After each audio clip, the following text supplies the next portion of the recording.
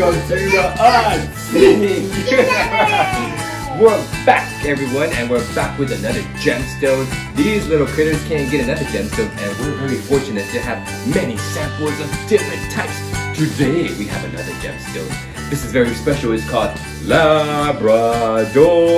Can you say that? Hey, that's actually pretty awesome. Labradorite. Labradorite. Hey, incredible. That's pretty incredible. So, I have a sample of Labradorite here. What is this in my pocket? Could it be? Oh, yes, it is indeed.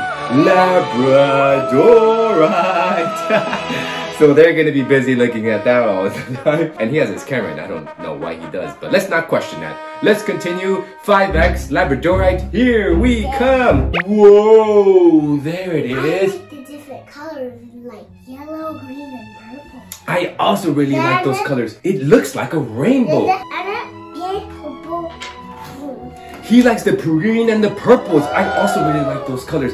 Labradorite is a very interesting gem. It has a special iridescence known as the Schiller effect. The Schiller effect means that there's glowing iridescence beneath the surface because the light is hitting different parts, different layers in the rock. Is that very interesting? I don't think they heard me, but but let's show him what's going on.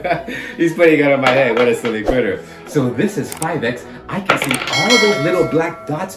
Those appear to be inclusions. Those are inclusions within the Labradorite. Do you see all those little black dots? What do you think they could be?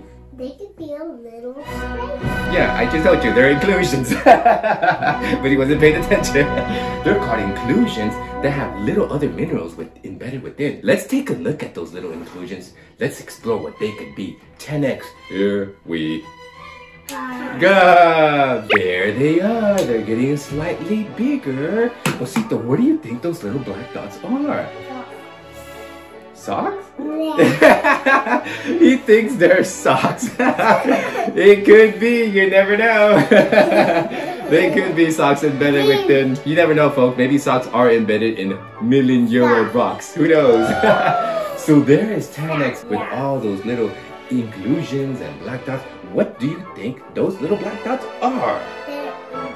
Inclusions. Yay, now you're on to it. He's a fast learner, folks. This is 10X. Let's continue this adventure. 20X, here we come. Whoa, there's 20X. What do you think about that? What do you like about it? What do you think it looks like? A sandstorm. Ooh, those could be. Is a tornado.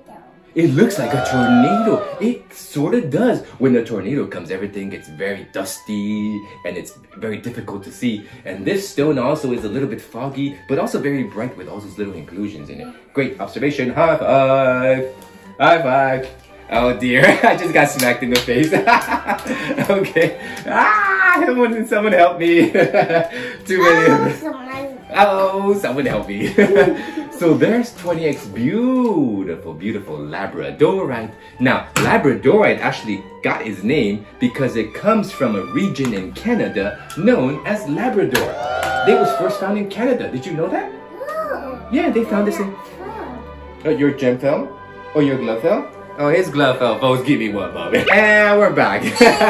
He dropped his Labradorite, but I found it for you. There it is. He's putting it in his pocket. And it has that beautiful iridescence. I think it actually has its own unique iridescence called Labradorescence. Can we say Labradorescence? Labradorescence. Oh my gosh. Labradorescence. Hey, pretty good job, guys. So there you go. What did we think of Labradorite? It was good. It was good. What was your favorite part about it? I like the color. I do like the colors. Beautiful greens, purples, oranges, yellows, oranges. Did I say orange? I'm repeating myself, folks. What was your favorite part of Labradorite? Good, he says. But what did you like about it?